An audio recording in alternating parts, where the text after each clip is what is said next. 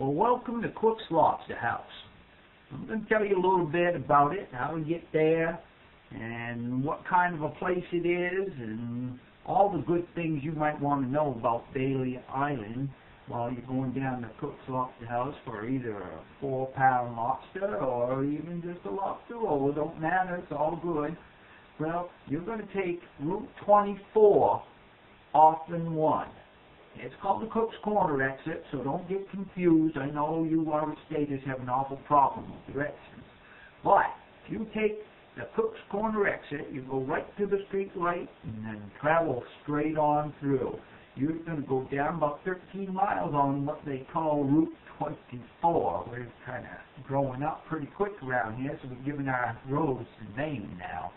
But once you get down towards the island there, you'll see the Cribstone Bridge. It's a sight to behold.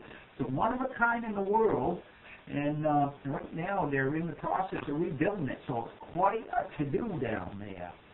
Easy to cross over because they built another bridge. Those main engineers are something to behold. It's incredible. But anyway, I'll get back on the subject.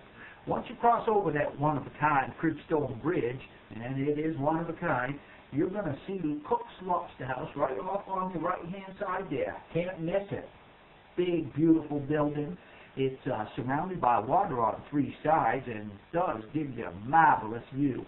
You can see the bridge right from every table down there in that front dining room. It's just amazing. They got inside and outside seating for you folks that don't want to sit inside on a beautiful day. It's truly amazing. Let's call that deck the Moby Deck. You get it? But anyway, I'll continue. That Moby Deck is a beautiful place. You can smell that ocean come on in and see the wildlife going by. It's just beautiful. Oh, don't forget the lobstermen down there. Make sure to wave goodbye to them or hello as they're bringing in their catch down to Cook's Lobster House. Yeah, they bring in their lobsters right to Cook's Dock. It's a sight to behold, and you're welcome to come down and take a look at them and do their work. It's amazing. So, well, I'll get back to Cook's. Cook's own that peninsula down there, and they have an awful beautiful spot. Right down on the very point, they even have weddings or lobster bakes or just business functions for people of, say, 50 or more. And it's beautiful. You can have lobster and steamed clams and corn on the cob and all that blueberry pie. They got the best blueberry pie in the world. Don't tell my wife I told you that, but it's gosh damn good. I'm going to tell you right now. So, back to Cook's Lobster House. They have been amazing and serving their people for over 50 years. Their food is fresh, fresh, fresh. You can't get it any fresher than that. They're open year-round. They're just 40 minutes north of Portland, just 10 minutes south of Brunswick.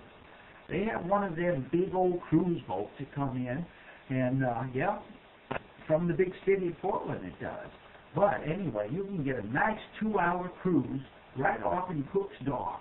It's truly amazing. They take you out around the island and show you wildlife, and it's just beautiful, beautiful time. And it brings you back in about 2 hours. And it leaves at 12, comes back at 2, let's see, 1, 2, yeah, that's 2 hours. Just an amazing trip. So after that, or before, you can have yourself a nice lunch. It's great. They got good service. They got some awful nice-looking people there that treat you well. So I'm telling you, if you get a chance, you come on down to Cook's. It's on Bailey Island. Just a beautiful place to be. And I look forward to meeting you there. They call me Potatoepete, so if you're down there, you just say, "Where's Potatoepete?" And I'll come running. I won't have no potatoes in my hand, but you know what? I will be there to greet you and to help you out. So, hope to see you at